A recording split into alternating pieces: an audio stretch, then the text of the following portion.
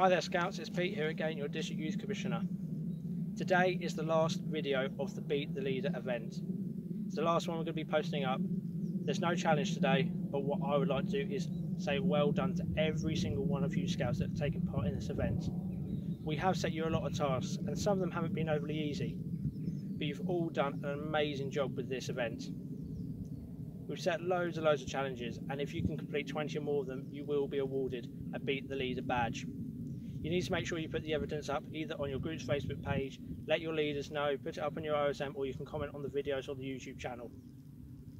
There's also somebody else I would like to say well done to, and that's to every single leader that has helped with this event. I've had lots of leaders setting challenges, but also the leaders that are promoting the event to your groups.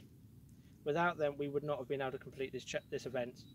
So from me, I would like to say thank you and a well done to all those leaders that have helped in any means with this event.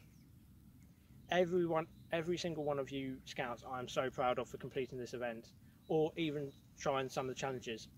Even if you haven't been able to complete them, you've still given it a go, and that's what's important. Be sure to have a look at your other badges in your section to be able to see what you could also tick off, because I know that some of these challenges that we have set you will also tick off some other badge work. Well done to every single one of you. Like I say, you've got another 3 weeks to complete this challenge, the events.